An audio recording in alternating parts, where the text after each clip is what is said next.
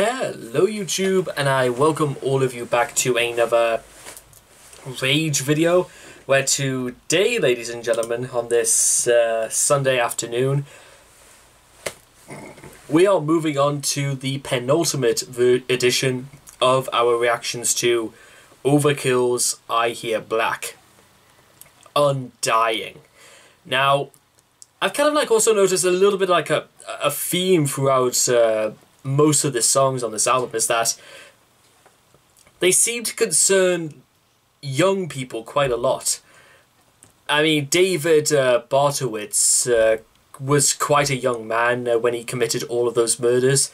They talk a lot about innocence, they talk a lot about youth, they talk about people suffering from stress, and a lot of young people do suffer from issues with stress because I think it's like the shock of the real world and what's required of them, or just what's accepted for them to do. So like it all comes and hits home. So does Undying fit into this trend somewhat? Well, we're about to find out, and also possibly shades of grey with a sense of like pessimism about it all. So we're about to see for what Undying has got in store. So if you guys want to check out the original video for yourselves, links will all be in the description down below. Let's begin. Undying in 3, 2, 1, and...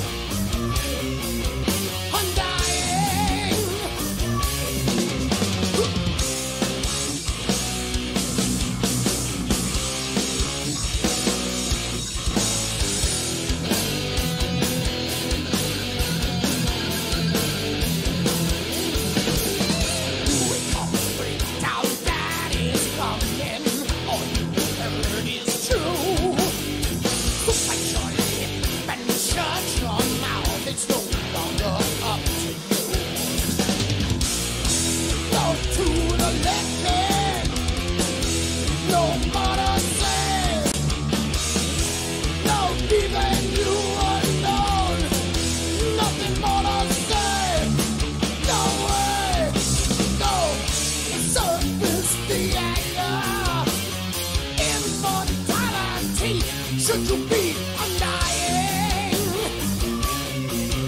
Undying.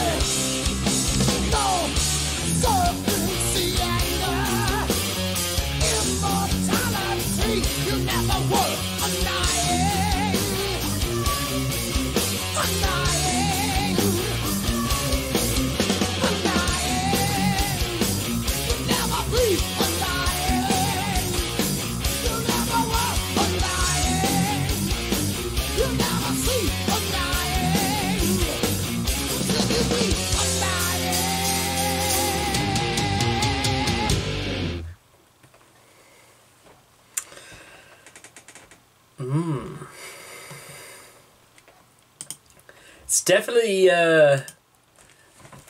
it's definitely, again, a little bit just as chill as Ignorant and Innocence, but it definitely seemed to have a lot about just this really, really sick riff of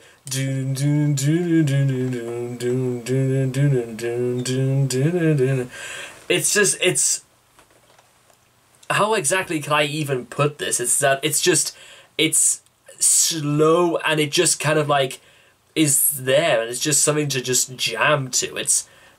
Can you really call an Overkill song a jammer? And but you know what's even better is that you could just straight up go right ahead. This is almost like Overkill, almost like taking it back to its roots, because Overkill is not exactly afraid to talk about, maniacs, serial killers, and people unleashing bolts amount of aggression onto the world. And from the very first line, "Wake up, baby, daddy's coming to crack your skull in two. Hit you like a hammer, baby, down the play a fool." They got talking about cracking open a kid's skull. That's like a pretty grim and dire way to begin a song. And then he's just going on this tangent saying that, you know what, you're not fighting me out of this. I'm your master. You will do as I say. No to the kicking. No more to say. No having just one meaning. Nothing left to say. No way. And what's the surface, the anger, immortality, should you be undying? And perhaps this is just that wail at the end of Undying is just this dude saying, you know what? I'm undying because I have... It's like this guy has just decided to take lives and claim that he is completely invincible and immortal. That's kind of like... That's just how I'd imagine that's like how the song plays out, because he then, after all, there's another really, really cushy sort of solo. They went for no forgiveness, no more to say. He's sort of like grasped the idea in his head, like the mist has descended about what he's actually sort of done, and then he's going to go ahead and do more of it anyway, because why not? Let him. But Jesus, man. Just, you kind of wonder literally what would drive somebody to do something like that, but that's just...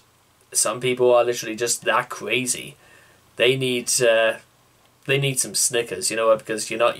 They say you're not you when you're hungry, and... Speaking of hungry, I need to, prepare some, lunch and that for tomorrow. But I gotta say, for right now, Undying is just... It feels like classic Overkill, which, consider it, putting this up against everything else on this album, seems a bit of a strange sort of thing to say, but... It's their stuff, not mine, and I can definitely get behind that. No skin off my nose there. So anyway, I hope you guys have enjoyed Overkill's Undying, the penultimate entry in I Hear Black. Please make sure to leave your thoughts and comments in the comment section down below. Let me know what you guys thought about Undying for yourselves, and I will see all of you guys again in the next video. Take care. Bye-bye for now.